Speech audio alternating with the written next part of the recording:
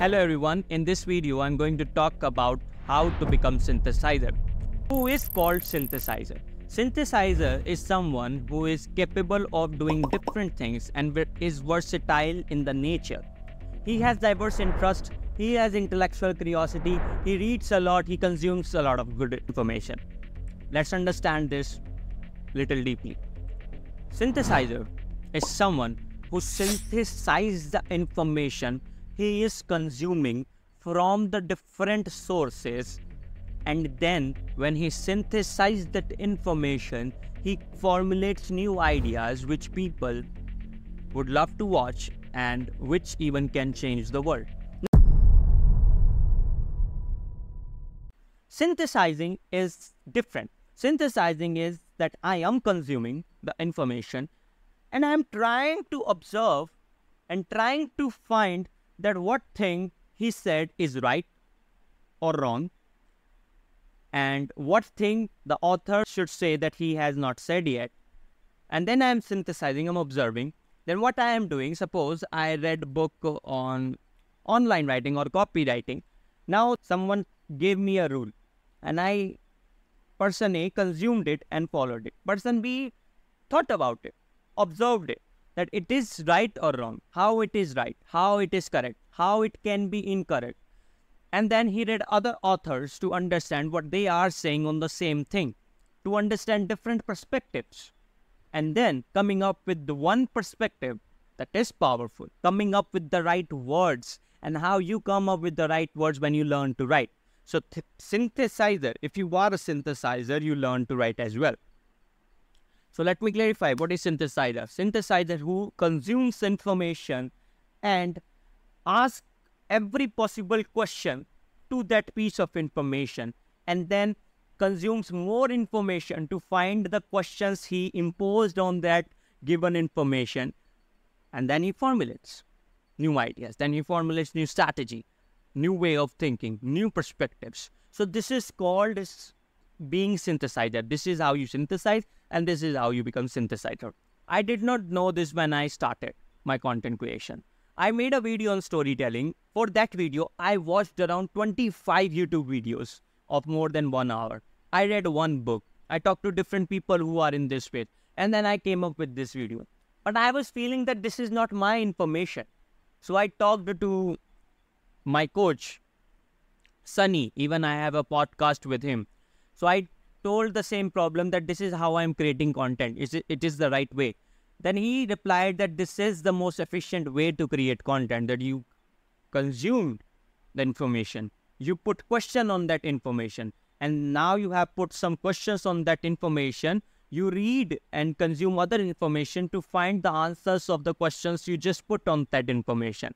That's how you are going really deeply into that space, whatever you are talking about, whatever you are reading about, whatever you are consuming. So I realized that, okay, and then I came across this creator, Andrew Kirby. He has a school community, how to become a high-ticket synthesizer. This is a school community you can join. A lot of synthesizers are there. They create videos, content, and sell. So I came across this concept and I was like, I also do the same thing. And now it's been more than 1 year I am into this content creation space. So I have some experience to talk about how to become synthesizer. So I just told you who is called a synthesizer. And I told you that where it came from. Even 6 months ago, Denko also made a video where he talked about synthesizing. Naval Ravikant, I think he was the first man who talked about this thing, that learn and synthesize. So it is an interesting concept. If you are an online writer, this will help you to come up with great ideas. Even in my last videos, I talked about how you can create types of mentor. In that video, I also talked about how you can become a synthesizer. This video is completely dedicated towards being synthesizer because I want to talk more about this topic. So let's get into it and understand that how to become synthesizer. Well, I have made some step-by-step framework. Step 1, consume all the content of your interest. Now, your interest is derived from your curiosity. Curiosity is basically what thing fascinates you or what bothers you. Suppose right now I'm struggling with this problem, that how to manage time, how to do these writing and outreaching to the clients and recording videos and going to the gym, reading book. This main task that I really want to keep doing, how to do these things. And I'm finding a lot of different answers. Some people say that you should follow this rule. Some people say that you should do this. A lot of chaos, a lot of noise, not chaos, a lot of noise is out there. And understand that noise. In every industry, whether it's fitness or content creation, there is too much noise. Some people will say this and other people will disagree with this. And you are just a beginner confused between two of them, what you should do. I am figuring out about my problem. So what I will do, I will talk about this problem. I will write about this problem. I will read and consume all the content out there available for me on this productivity or on the time management. Of course, there will be noise. I have to understand the noise to create the piece or to remove, to vanish that noise in the industry. How do I vanish it? I will come up with new ideas, new perspectives. And how will I come up with new ideas and new perspectives? By consuming the information? No, by synthesizing the information. So step one is consume. Consumption is important, but I am not asking you to confine yourself to the consumption part. Consumption is just a step of the synthesizing. So first step is consume. What you are going to consume? Books, videos, podcasts, letters, blogs, articles, tweet threads, anything that fascinates you. Step 2, write about everything in your notebook to understand yourself better. Now what I meant here, for example, I am watching a video, book or letters, reading letter to understand this concept of time management and productivity. So what I am doing here is I am understanding, reading, consuming. So there are a lot of things that I would like to write. And even if you don't like to write, just write. Even if you are a terrible writer, just write that what you are feeling. Like you come up with this thing. I'm not asking you to make notes. For example, I learned this new method of productivity. So what are my experiences? What are my feelings that, no, I think I won't be able to follow it. This is the issue with myself. Yeah, or this strategy is something I need to learn more about. You are keep writing everything in your notebook to understand yourself better. You are not trying to understand the problem. Of course, you are consuming the information you are trying to solve. But when you are consuming the information, there are certain experiences that you will have. I'm asking you to write those experiences in your notebook by your hand. Don't use phone or laptop to write that thing. This is reminder. This is note to keep in mind when you are writing your experiences. Please write it in your notebook or on a paper. For example, your experiences there, what you like, what you disliked about the idea, and what are your favorite part in the particular book or in a particular podcast or in a particular video. Write everything about that in your note. Now there are two things which you need. Step 3. We are talking about step 3.